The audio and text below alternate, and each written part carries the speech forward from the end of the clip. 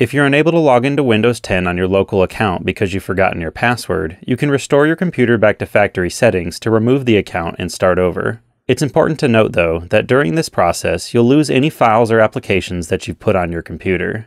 Also, if you're using a Microsoft account rather than a local one, you can actually reset your account password online from another device. To get started, click the power button in the lower right corner, and then, while holding down the Shift key, click Restart. Continue to hold down the Shift key until your computer loads into this options menu. From here, click Troubleshoot. Then click Reset this PC, and finally, click Remove Everything. Your computer will restart, and from here, you can click Just Remove My Files since you're keeping your computer. You can use Fully Clean the Drive if you're planning to recycle or give your computer to someone else. It'll warn you that all of your personal files, apps, and programs are going to be removed. When you're ready, click Restart. Your computer will start the reset process, which could take about 20 minutes or so, depending on your model.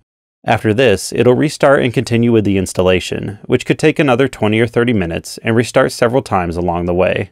Once it's finished, it'll load into Windows, and you'll be able to go through the first time setup and create a new account.